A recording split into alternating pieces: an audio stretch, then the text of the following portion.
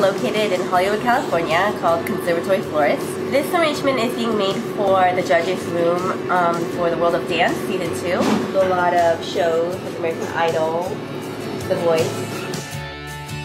So I like simple flowers. This is beautiful, high quality flowers from Conservatory.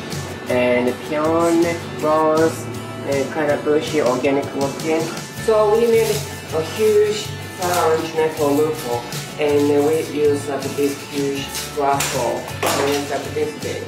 But then my friend Tommy told me like it got working somehow, but I don't know, no one got hurt. So after RuPaul won the Emmy, I decided that I thought it would be a nice thing to go get her a flower arrangement, but I didn't want just any flower arrangement. I was like, it has to be the most epic, iconic flower arrangement of life. I was going to spend so much money on the flower arrangement because I wanted it to be perfect. And so I bought a flower arrangement from Kentaro, and I went to the set of RuPaul's Drag Race and went in, saw the Emmy. I got to hold it for a second. It was beautiful. And then I was like, Ru, I brought you this flower arrangement. So we come in with this humongous flower arrangement that you have to like have like the pallbearers hold it. Like 3 people had to come in to put this flower arrangement in the room. And Ru was like freaking out about it. And you know that RuPaul is like the queen of all queens and has seen the most impeccable flower arrangements of life. But even RuPaul was blown away by how beautiful this arrangement was.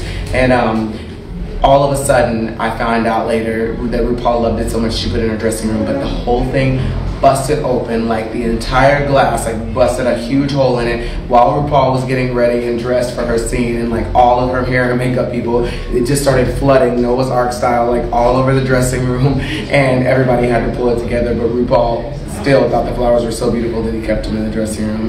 And that's gonna forever be my story. It was the one time I knocked on RuPaul's dressing room door to go give him a gift, and then it exploded after we left. But thank you, Kentaro, for the beautiful flower arrangement. It was so epic. You're a genius, and I can't wait to work with you again. Hopefully next time the flowers will not explode.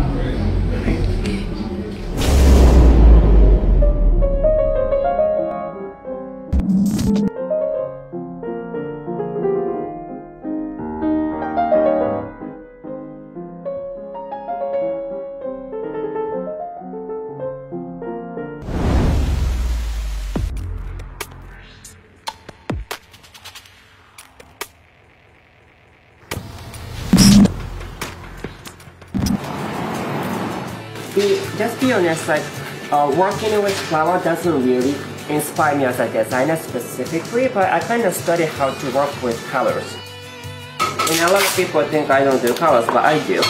I mean, people think I do all black, but I like colors. Not easy to find right colors or like right combination.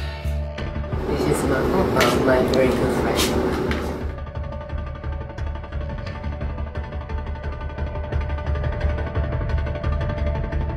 I'm actually very excited for him. He's actually one of the most talented people I know. I mean, even from designing flowers, clothing, he's just so talented in so many different ways. And I'm just so like really happy for him, and also blessed to be able to work with somebody so special.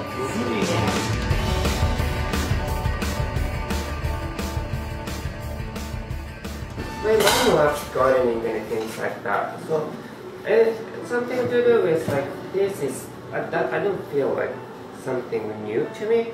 I feel like I've been doing this for a long time. My mom didn't buy me a video game. Like she bought me books and go to field and look, you know, the names of flowers. So like I'm kind of go out to field, picking flowers and studying flowers by myself. So those, you know, so like, you know, flowers being in the nature and playing with like flowers, which I kind of did a lot. It's kind of natural for me. I mean, I've been doing it since I was really young.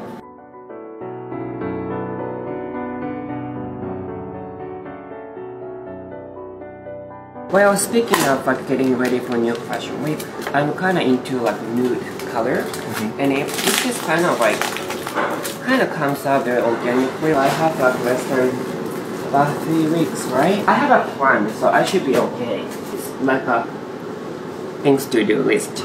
While I'm taking care of, you know, to do list, I think I'm kind of creating a design. Some kind of overlaps, right? Making and designing.